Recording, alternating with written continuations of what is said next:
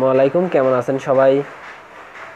আশা করি সবাই ভালো আছেন। তো আজকে আমি আপনাদের দেখাবো কিভাবে স্যামসাং গ্যালাক্সি ফোনগুলোতে বা স্যামসাং মোবাইলে বা অ্যান্ড্রয়েড ফোনে আপনি কিভাবে, যে কোনো অ্যান্ড্রয়েড ফোনে আপনি কিভাবে আপনার নোটিফিকেশন সাউন্ড চেঞ্জ করতে পারেন। তো প্রথমে আপনার ভিডিওটি শুরু করার আগে আপনাদের কাছে একটা অনুরোধ, যারা নতুন এই চ্যানেলে তারা আমার চ্যানেলটাকে লাইক, কমেন্ট এবং সাবস্ক্রাইব করে নতুন নতুন ভিডিও পাওয়ার জন্য পাশে থাকবেন। তো কথা না বাড়িয়ে ভিডিওটি শুরু করা যাক। প্রথমে আপনাকে সেটিং অপশনে যেতে হবে। সেটিং অপশনে যাওয়ার পরে আপনার এই যে সাউন্ড অ্যান্ড ভাইব্রেশন অপশন আছে, সেখানে যাওয়ার পরে দেখতে পাবেন যে হচ্ছে এই যে আপনার নোটিফিকেশন সাউন্ড। তো আপনি যখন নোটিফিকেশন সাউন্ডে ক্লিক করবেন, তো আপনি ইচ্ছা করলে সিম 1 এবং সিম 2-তে নোটিফিকেশন সাউন্ড চেঞ্জ করতে পারেন। যেরকম এরকম একটা দেওয়া আছে নোটিফিকেশন সাউন্ড, আপনি চেঞ্জ করতে পারবেন।